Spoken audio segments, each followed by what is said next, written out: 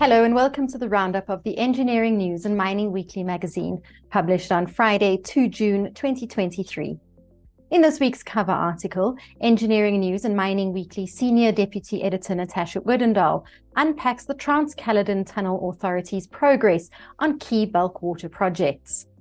The Trans-Caledon Tunnel Authority has come a long way since being established in 1986 to fund and implement the South African portion of the Lesotho Highlands Water Project, gaining momentum on several other projects critical to South Africa's economy.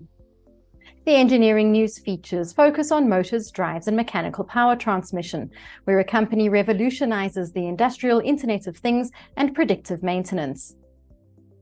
The Mining Weekly features focus on materials, bulk handling, and logistics, where a dense media separation test plant is launched.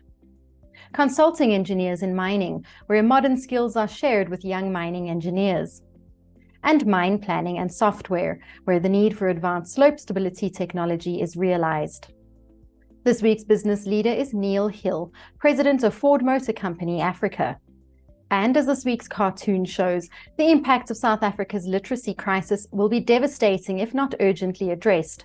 A 2021 study shows that the percentage of grade 4 learners who cannot read for meaning in any language has increased to over 81%. We hope you enjoy this week's edition of Creamer Media's Engineering News and Mining Weekly. Be sure to subscribe to the magazine that offers you in-depth news about developments in the real economy by emailing subscriptions@engineeringnews.co.za. Happy reading and see you next time.